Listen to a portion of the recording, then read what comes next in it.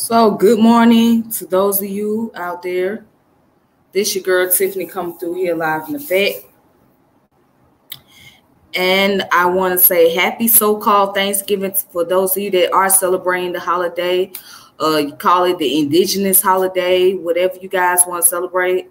I like to call it the commemoration day to commemorate those who had lost their lives during this tragic time. So I don't see it as being something very, very positive, but more so commemoration day to those natives who lost their lives to the European who wanted to get, who was over here getting this land and trying to take over the resources and all of that extra stuff. So they lost their lives, and with smallpox disease and all of that stuff. So, but anyways, I hope you guys are enjoying this morning on this particular day.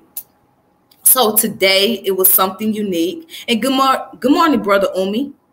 Good morning, Brother Umi. So today it was something very unique, and I decided I'm going to do Black history on this Thanksgiving Day. So I want to look at two subject matters, okay? So I'm going to look at some information about Richard R. Wright Jr. So yesterday I did some information about his father, right? Or no, Tuesday I did the information about his father, Richard R. Wright Sr., who was the founding president of what is known today as Savannah State University. And I went into the origin and history, gave some reading materials on that. So today I'm here to present some more reading materials about Richard R. Wright Jr., and I got some reading materials on Guadalupe College, which was located in Seguin, Texas. All right. So let's go ahead and get started on this early morning on my time. I don't know about everybody else's, okay? But my time is different. All right. So as you can see, that's a picture of Richard R. Wright Jr. Blow him up. That's a picture of Richard R. Wright Jr. All right, but let's go into his biography. So he was born on April 16th, 1878 in Cuthbert, Georgia, and he died on December the 12th of 1967. He was an American sociologist, social worker, and minister. In 1911, Wright became the first African-American to earn a doctorate in sociology from an organized graduate school when he received his PhD from the University of Pennsylvania. Now, he was the editor from 1909 to 1936 for the Christian Recorder, then based in Philadelphia, Pennsylvania. It is known as the oldest existing periodical published by African Americans in the United States, who existed dated before the Civil War. All right, so he attended Georgia State College, which was the first public historically Black college in the state. Okay. And today, Georgia State College is now Savannah University. So Savannah University started off as a school for African-American youth. Okay, it started off as a secondary school. Then it went through so many name changes. It became Georgia State College. Then it became Savannah College. Then it became Savannah State University. But let's continue. All right, so it was the first public historically Black college in the state. His father, Richard Robert Wright, was founding president in 1891 and served for 30 years. Excuse me. Wright began attending the divinity school at the University of Chicago in 1898, where he found mentors in William Rainey Harper and Shayler Matthews. And then in 1903, Wright studied in Berlin, Germany, in part inspired by the academic path of W.E.B. Du Bois. Wright studied in Berlin for a term, then went to the University of Leipzig, where he wrote his thesis, the historicity of the Acts of the Apostles. He submitted his thesis to the University of Chicago, who offered him an A.M. and a fellowship in New Testament theology and doctrine. So plenty of people, African Americans at the time period, they went to school to study theology, and they wanted to become the pastors. And then there were those who went to school to get involved in nursing and becoming doctors and agriculture. So that was the most biggest things during the time period for African Americans. And it was also very prevalent for many of them to hold multiple degrees.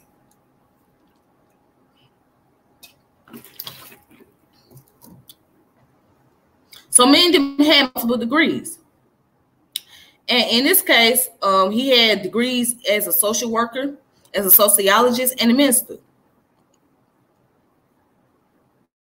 And those were the stats that you had as Black people at that time.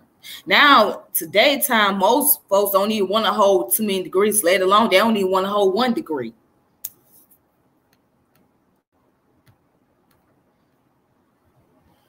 But going down, it says, influenced by Du Bois, Wright had become interested in the new field of sociology and moved to Philadelphia to work on it. In 1911, Wright became the first African American to earn a doctorate in sociology from an organized graduate school. Okay, he wrote his dissertation on history of the Pennsylvania Negro under the supervision of Professor Carl Kesley. He was one of the first African Americans to earn a PhD from the University of Pennsylvania. Wright was preceded by at least one another African American at Penn, Pazavia O'Connell, who earned a PhD in 1898 in Semitic studies for a dissertation on notion of the clean and unclean in the Hebrew Bible. During his time in the doctoral program at Penn, Wright overlapped with the suffragist Alice Paul, and they shared the same advisor in Carl Kesley. All right. So education was one of the building blocks that defined Wright. Early in life, he studied under his father, who was a strong role model. Georgia State College was the first college he attended, where his father was the president. Georgia State College was a technical college that offered few classical courses. After Wright graduated from Georgia State College in 1898, he enrolled in the divinity school at the University of Chicago. The university had a significant influences on his life. Here he was introduced to biblical studies, and he followed his own path into ministry. Soon after he received his Bachelor's of Divinity degree in 1901 and Master's in Biblical Language in 1904, he gained interest in the new field of sociology. Right, then goes into his career. So from 1909 to 1936, again, he served as the editor for Christian Recorder, the oldest existing periodical published by African Americans in the United States, whose existence dated before the Civil War.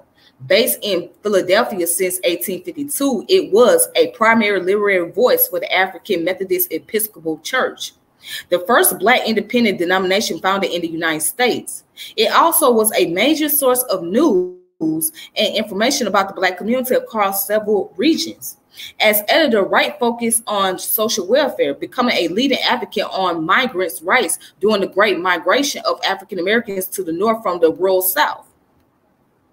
During his editorship, Wright was also deeply involved in banking. He and his father had founded the Citizen and Southern Bank building in Philadelphia. Wright advocated for African American-owned banks that served not only as financial institutions, but as symbols of independence and self-reliance for Blacks.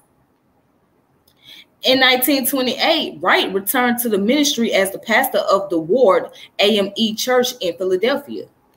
In 1932, Wright moved from Philadelphia to Wilberforce, Ohio, to serve as 9th president of Wilberforce University. Founded during the Civil War, this was the first college to be owned and operated by African Americans. He served for a total of 5 years, from 1932 to 1936, and from 1941 to 1942. All right, so these are the publications. Self-Help in Negro Education, Shawnee, Pennsylvania. Committee of 12 for the Advancement of the Interests of the Negro Race, circa 1909. The Negro in Pennsylvania, a study in economic history, Philadelphia AME, book concern, 1912. 87 years behind the 87 years behind the Black Curtain, an autobiography. Philadelphia, rare book that came out in 1965. And then going down, it says personal life. So he was the son of Elizabeth Leah Wright. Of course, he was the son of Richard R. Wright. His father was also a politician, civil rights advocate, and later as a banking entrepreneur. So Wright was called by religion from an early age. As a child, he used to play church and preach to other neighborhood children. At 13, Wright became a Sunday school teacher at his church. He later decided to join the ministry. Wright was also inclined towards social justice at a young age. His father encouraged his children to have Black role models like W.E.B. Du Bois and to pursue careers that would help others. So in regard to his decision to join the ministry, Wright said, I was much inclined towards law, to devote my life to getting my people's legal rights, which were being increasingly denied. Still, back of my mind was that one desire to preach. I had never seen but one colored lawyer. He married Charlotte Coleman, daughter of Wright family friends, Dr. William H. Coleman and his wife. Dr. Coleman was the first Black president of Clark Atlanta University. After several years of courting and a long friendship, Wright proposed to Charlotte after a game of tennis. The two were married for 49 years until her death in 1959. They had 4 children together: Ruth, Richard III, Alberta Lavina, and Grace Lydia Wright. Wright was an avid reader and sportsman, particularly fond of swimming, baseball, and tennis. His disdain dancing, drinking, and card playing. He joined the Democratic Party in 1930s and was a public supporter of President John F. Kennedy and Lyndon B. Johnson. All right. So as you can see, he carried on his father's legacy of valuing the importance of education, but he was also focused on ministry because he wanted to be able to do missionary works in the African-American community. But again, you know, it's funny that so many people talk down on Black Christians, which I understand that many people have their own views and perception about Christianity or any other Abrahamic religion, which they are entitled to. You have the right to have your views, and some of those things are very logical and they have a very valid argument. But at the same time, many of our people who were openly candid about their Africanness and that was proud are those who practice the Abrahamic religion. They created the gateway to make people comfortable in being what they are today. So they have created that gateway for people to be comfortable of being a Pan-Africanist, people being comfortable to study other African concept, right? To be able to get involved in Black nationalism. So a lot of these folks, they were into religion. They were into the concept of God. So before you even dismiss our people who practice Christianity and Abrahamic religion, remember, it was those people that created a gateway for you. Let's not forget that. Those people opened up doors. They put up a fight. Even they went against their own people who was now into the Black liberation and the Black nationalism. They were more into integration, multiculturalism. Right? They all bumped heads with each other. Just so these group of Black folks who want to practice Black nationalism, they can have an opportunity. They can be very comfortable. And they don't have to worry about being shut out or being outcast or seeking permission to be proud of their heritage. So let's not forget that these people had put up a fight for that. Let's not forget that. So it was those in the Abrahamic religion. I don't know many atheists, black atheists at that really did these things. They really went above and beyond to put up a fight to bring about black liberation. I don't know many of them. And if they are, maybe some of those people were those who joined the Marxism that studied into the whole anarchy movement, etc. Because those blacks who was into the Marxism, socialism, they became atheists. So we want to talk about those people. Yeah, they did some things. They did great things. But overall, in general, when it came to black people, when it came to black liberation, it was mostly done by those that was in the Abrahamic religion. And we cannot argue against that.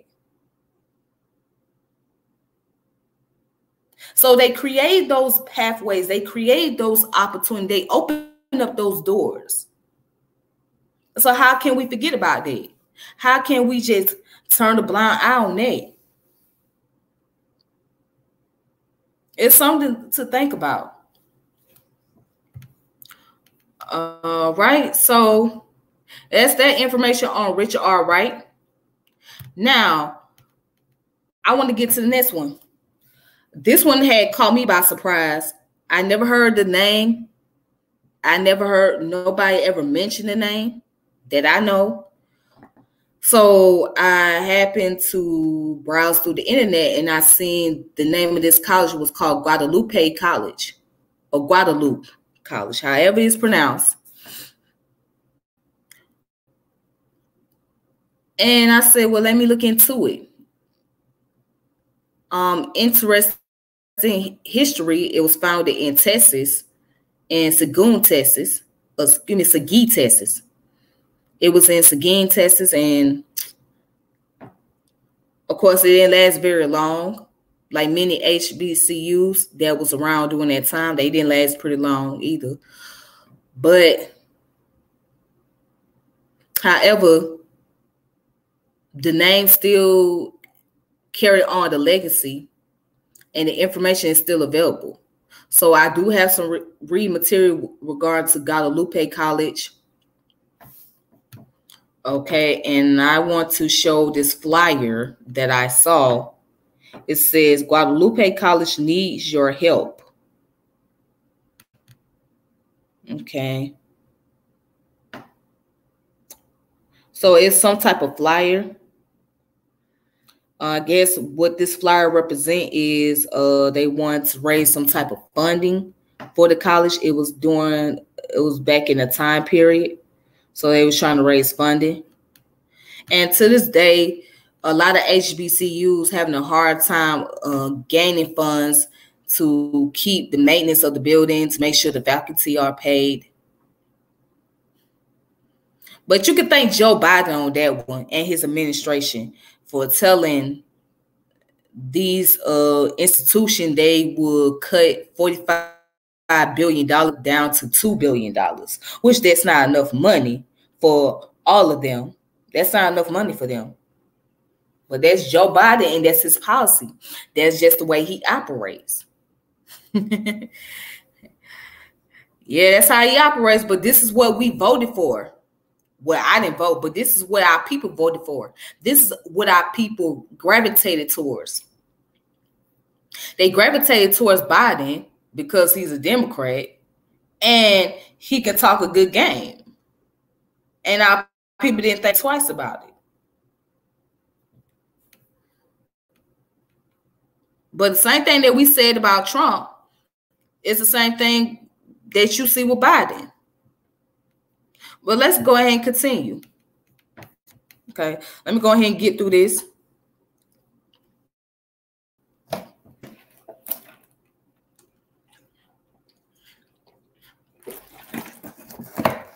Okay, so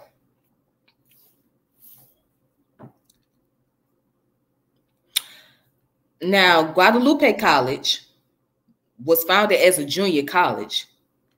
Then it became a senior college. Okay. The founder was William B. Ball. Let's see if I can find out who William B. Ball is. Let's see, William B. Ball.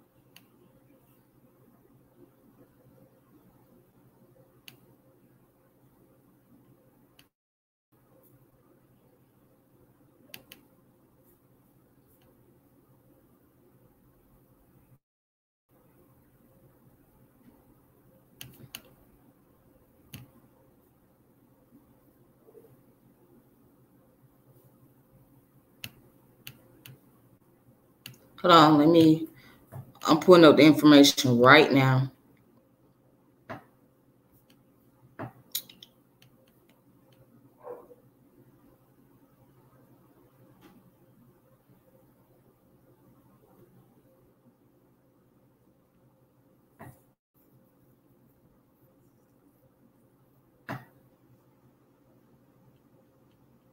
Let me see. I think this is the information here. I'm not sure. I think so because I'm on Texas State Historical Association website. So I believe this is the information. Let me see. That's the picture of him over here to the left. And let's see who was William B. Ball. He was born 1839. Yeah, he was born 1839. He died 1923. So William B. Ball, a black soldier, school official, and minister, was born in Danville, Kentucky on February the 5th, 1839. He grew up at his parents' farm and then moved to Xenia, Ohio, where he worked his way through Oberlin College. He enlisted in the Union Army in 1860 and served in the cavalry of the 99th Division, 149th Regiment. He received an honorable discharge in 1868 and moved to Texas in 1869. He organized a military company at San Antonio, obtained a commission as a captain, and served for a time on the frontier. Ball moved to Seguin in 1871, and on March 21st, 1872, he married Rachel Cartwright. The couple had 10 children in 1871. With the help of Reverend Leonard Isley, Ball organized the first school for blacks in Guadalupe County. So he is the founder. So yeah, he organized the first school for blacks in Guadalupe County. The Abraham Lincoln School in Seguin. He was its principal for many years. In 1884, I'm trying to see it correlates. Okay, in 1884, he an associate. Hold on. Try to highlight this.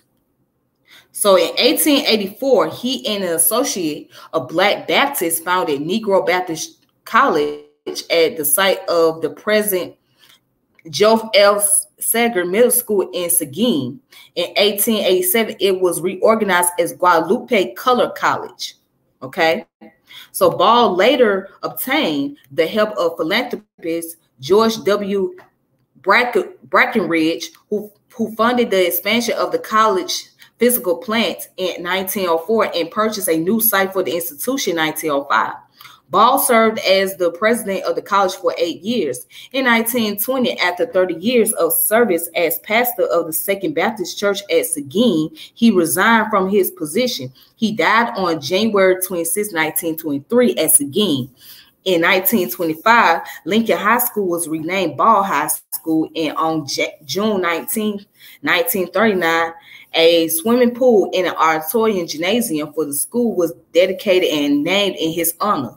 The building was used for an elementary school in the 1980s, but still carried Ball's name. A major street in Seguin is also named W.B. Ball. All right, so this is the correct information. All right, so go back or recap. He opened up the first school in Guadalupe County, which was Abraham Lincoln School, right? And he was the principal for many years. Then also in 1884, him and the Associate Baptists, Black Baptists, they opened up the Negro Baptist College, because that's what it was called in the beginning. It was called the Negro Baptist College. Then it was reorganized as Guadalupe Color College. All right. So you'll come to find out that, yeah, there was some HBCUs that were founded by Europeans to give schools to African American during the laws that was presented at the time and the grants that they were receiving.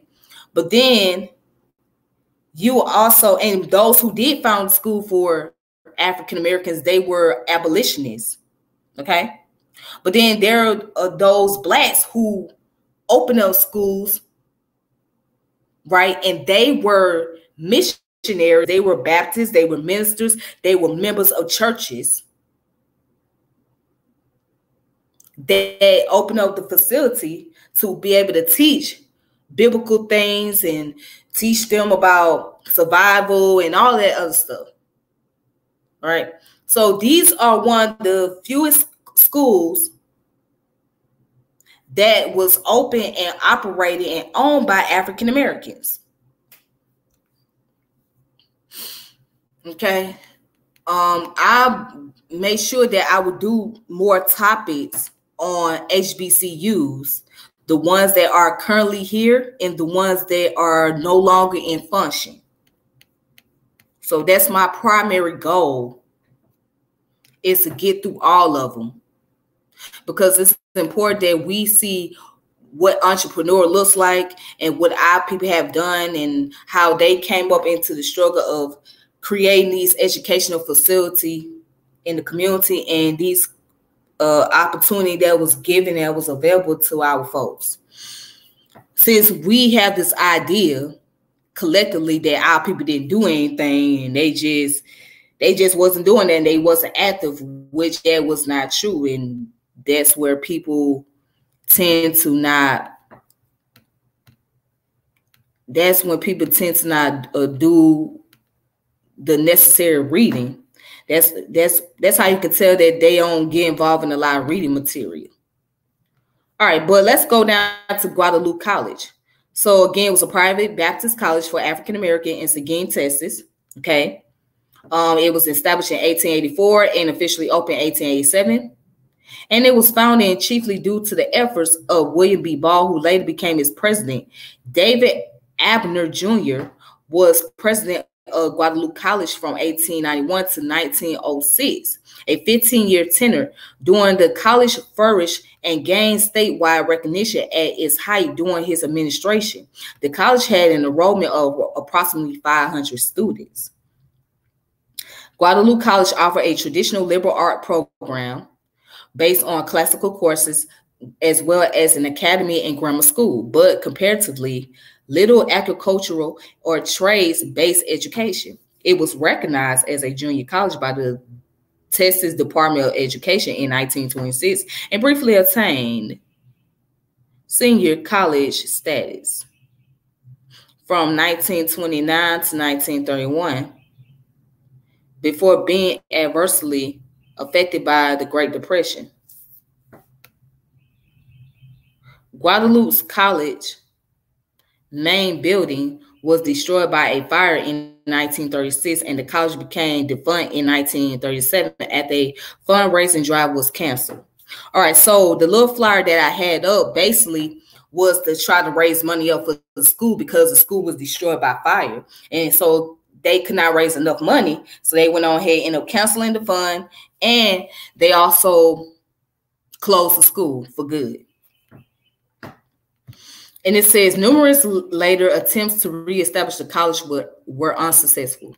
Now let's go down here to the history. So Guadalupe College, all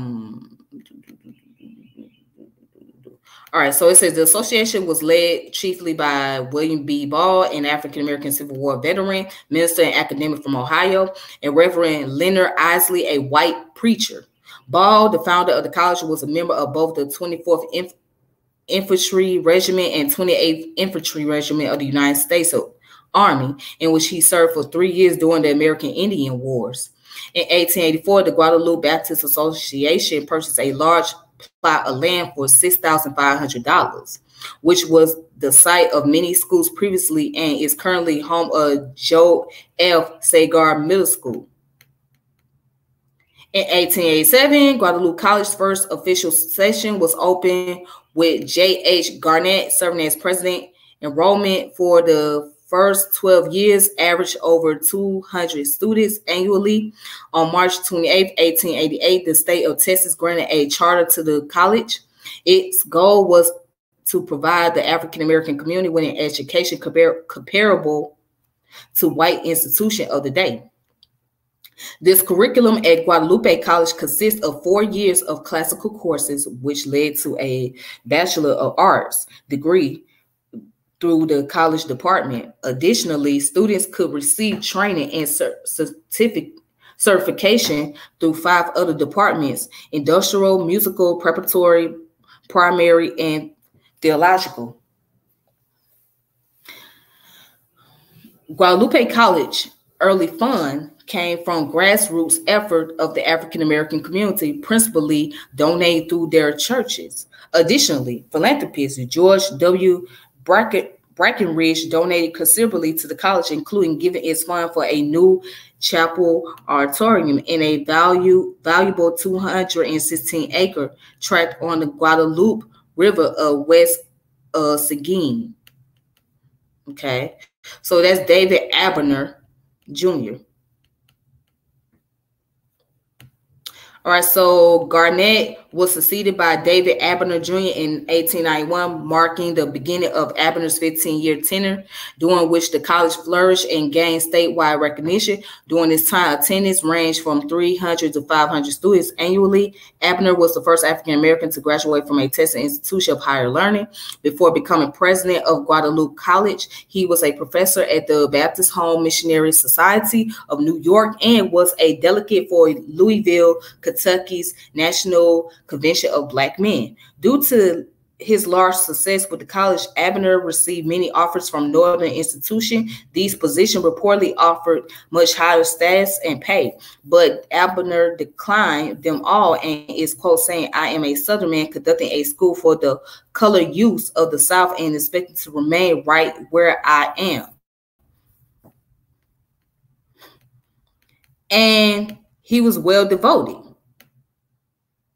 He was well devoted. He said, "Nah, I'm not going to give this up."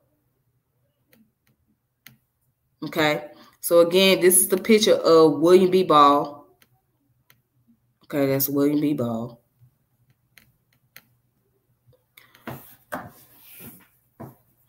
In 1906, Abner resigned under pressure from the college trustees. His successor as president, William B. Ball, entered a challenging period at Guadalupe College defined by lawsuits, financial crisis, declining enrollment, and loss of state endorsement. He served as president until 1913. By 1917, Ball had been named president emeritus of the college with a contemporary issue of the El Paso Herald, observing he was the only Negro in the world holding such title. As president emeritus, Ball earned a monthly salary of $60 until his death in 1923.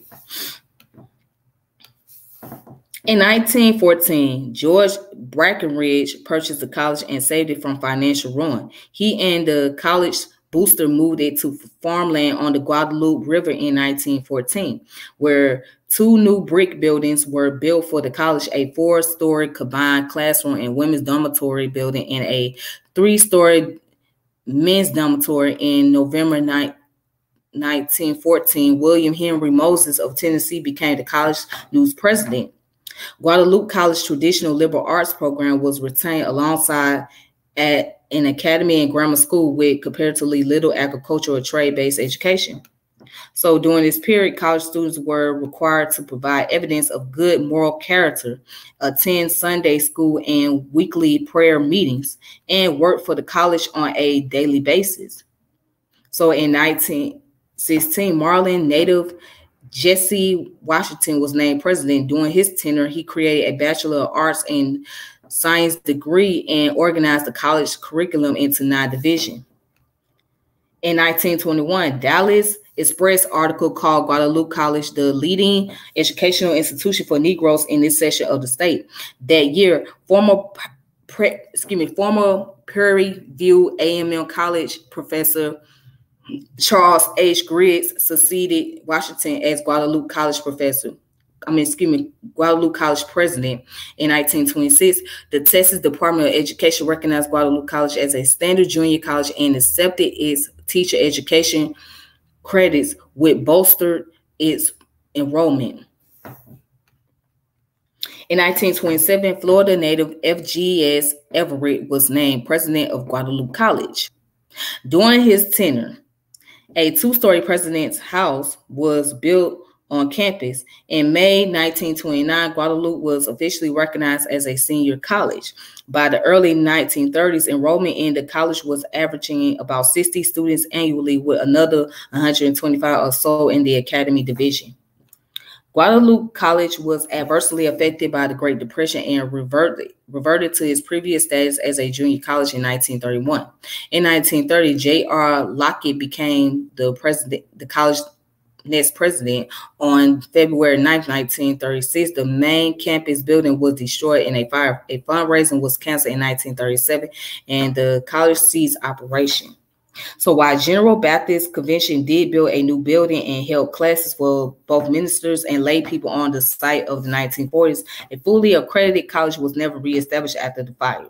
Furthermore, while the Texas Secretary of State issued a new charter in 1971 to the College of the Guadalupe Baptist Association, and alumni succeeded in refurbishing a wooden chapel for group meetings, no regularly scheduled classes were ever held.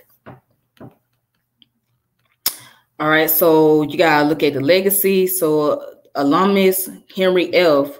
Wilson coordinated a union of about 200 former students and their families on July 26, 1979. The event was held in Seguin, Guadalupe County Coliseum, and included a tour of the campus, signing of college songs, recognition of attendees, and speeches covering the history, goals, and status of the college.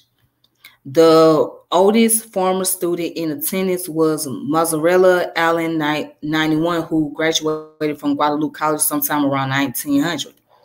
Estella P. Burns, the oldest living former Guadalupe College teacher, was also in attendance. Participants on the tour visited the college's former auditorium and unfinished building on which construction was started after the fire, and former college buildings that were converted into a religious education school. The reunion became an annual event that continued drawing former students, teachers, and their families. The last confirmed reunion was held in 1986 and drew about 35 former students. By 1985, the only remaining building on the former campus was a chapel, but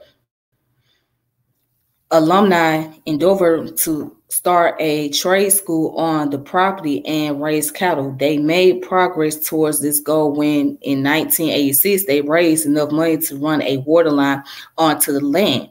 In 1985, reunion, Henry F. Wilson, who by this time was the president of the Guadalupe College Ex-Student Association, said, "We want to leave a landmark for our people and provide models for our race to follow." So by 1995, the Guadalupe Baptist District Association College Inc. had joined in the reconstruction efforts with the goal of moving Guadalupe Baptist Seminary from San Antonio to the former Guadalupe College campus in Seguin by 1997. In 1997, the school representative made attempts to sell a portion of the land to generate funds for the project. All right, so that is a history, and here's the notable alumni Okay.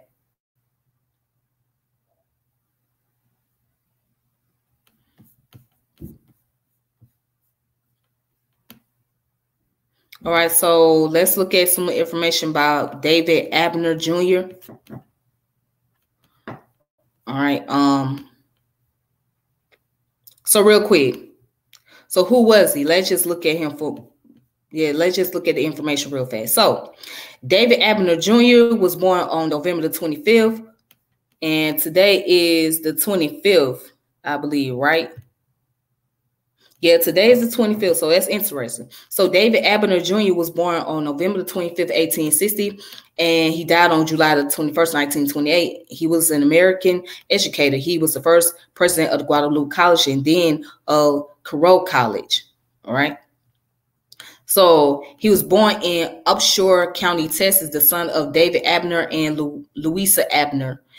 His family was enslaved until emancipation, but his father would become a delegate to the state constitutional convention and state legislature. And in 1870, they moved to Marshall, Texas, where Abner attended Wiley University. He then enrolled in Strait University in New Orleans. In 1877, he enrolled at Fisk University in Nashville, Tennessee. In 1881, he enrolled at Bishop College, where he graduated in 1884, becoming the first African-American to graduate from a Texas School of Higher Education. He then became a professor at the school. He was a delegate to the National Convention of the Colored Men, part of the Color Convention movement in September 1883. In 1884, he became the corresponding secretary of the Baptist State Convention of Texas. He also edited the convention papers known as the Baptist Journal and later as the Baptist Plight. All right. So he was a college president. So again, in 1884, Guadalupe College was founded primarily through the effort of William B. Ball. That's redundant, so I don't need to read that again. So Abner was made the first president of the school, a position he served until 1905, when he was forcibly removed due to opposition within the Baptist church leadership. The denomination opened a new third convention in the state and created a new college, Carroll College. Thereupon, in 1906, Abner was elected the first president of Carroll College. So his personal life, he was married to Ella M. Willer, with whom he had 2 children. He died on August 21st, 1928 in Houston, Texas. So right here, you can see down here at the very bottom of the page, you can look at the reference and you can look at the external link. All right. So that's it. That's all for today. I hope you guys have a wonderful day or this wonderful Thanksgiving or whatever you want to call it. Enjoy yourself, enjoy your family, enjoy some good meal, and be safe. Chill on your day off. Don't get caught up in no nonsense. And also be safe, because we still out here in this pandemic, but too bad a lot of places is closed, so you can't really go anywhere. So you ain't got no choice but to really stay behind the house. I'm just saying. But anyhow, with that being said, this your girl Tiffany. I'm going to go ahead and log off, and I'm going to get my day started. And there are those of us that got to go to work, and I am one of those people that have to work on this particular day. It sucks, but hey, it is what it is. I mean, I got responsibility. I got to do things. I got shit to take care of. But anyhow, I will check in with you guys later. So be safe. And until next time, peace and power elevation be to all of you. And thank you for tuning in. All right. Bye-bye.